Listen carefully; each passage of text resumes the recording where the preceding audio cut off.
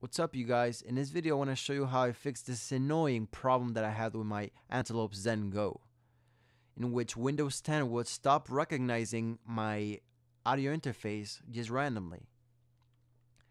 The first thing I would advise you to do is to make sure that your USB ports are working properly. You can try connecting your audio interface into a different USB port. If you're still having problems, you might want to update your driver, your audio interface driver. If that still doesn't work, then you should click in that description below. There will be a link in which I will take you to this website, and it's under Windows 10 General Computer Optimization Guide.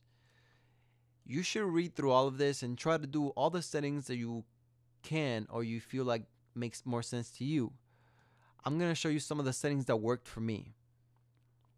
The first thing you want to do is change your power options. So the first thing, go to control panel and then power options. And I'm currently using this plan.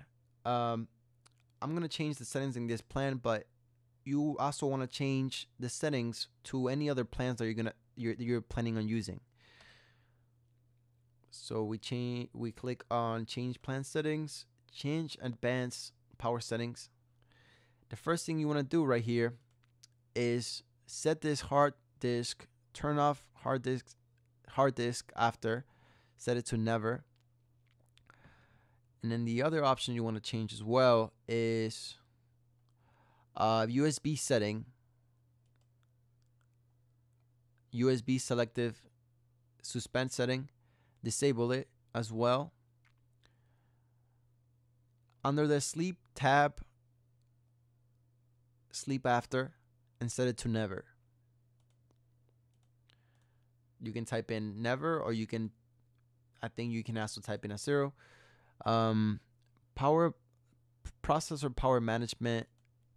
I think this is optional, but I will give it a go just to see if that works. A minimum processor rate 100 and maximum at 100 as well. And that's about it for this particular tab right here. The other thing that you can do is go to let me see here.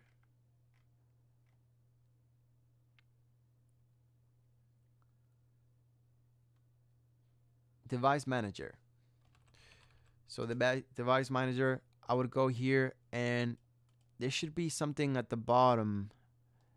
Universal serial bus controllers. This is what I showed you in the last video.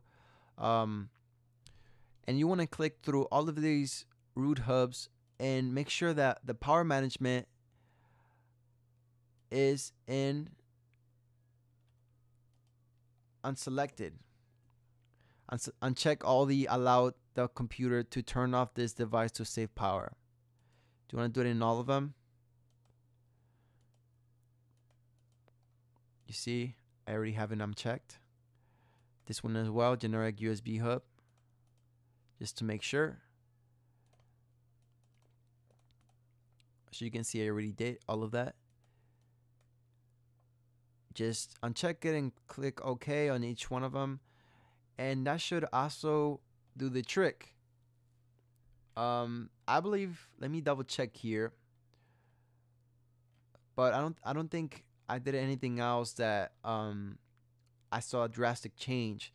These are the two settings that I would advise you to do for your audio interface if you're having interruptions or Windows 10 is not recognizing them. Also, feel free to just read through the whole article because some of them will help you. I'm pretty sure that they will. And as always, feel free to leave any comments below if you're experiencing other problems with your Antelope Zen Go as well as other interfaces. Thank you.